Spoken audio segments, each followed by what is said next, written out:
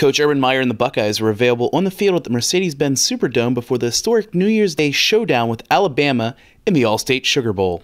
Sometimes we'll talk more about coaches than players, and that's not the case in this game. You know, Alabama's recruited and they develop their players very well, so it has full attention of our players, which is most important. But there's a history between Coach Saban and myself, and I made the point to our players, and I hope they say that about us too, that every phase is on point. You know, it's not one of those things where, boy, it's a great offensive machine and very little defense. And it's a little bit probably what people say. I hope we're very well balanced as they are. You know, I think we're one of the top offenses in the country. Certainly they are. We're very good, much better than we have been on defense. We're getting better, and special teams are very good. So those are two teams that are pretty well rounded. And that's the first thing you think about when you face an Alabama team.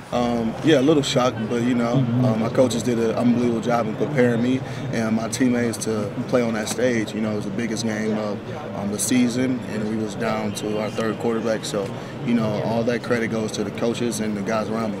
Alabama, you know, just saying that they have weapons all over the place, and they're big physical guys, and they've been on top of college football for a long time now, and it's exciting to get a shot against them. We're not really worried about being the underdogs and all that stuff. We're just going to play our game, and we know how great we are and how good we are, so we're going to do what we got to do to win the game.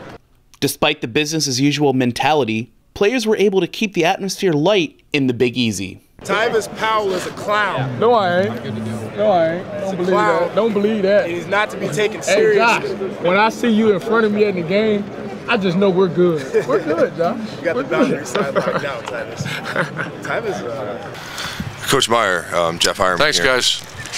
Have a great day. No. Where's the clock? You have 6 minutes and 20 seconds left. So obviously being here before Coach Meyer, just let us know a little bit about New Orleans and some of the things you've been able to do, and some of your experiences here so far. What are you doing? It's so funny. Okay, New Orleans is a great city. We've had a great time, and most importantly, our players have had a great time and behaved. Right? Yeah. Kickoff is scheduled for 8:30 p.m. Eastern Time on New Year's Day. And until next time, reporting for Lantern TV, I'm Aaron Yarian.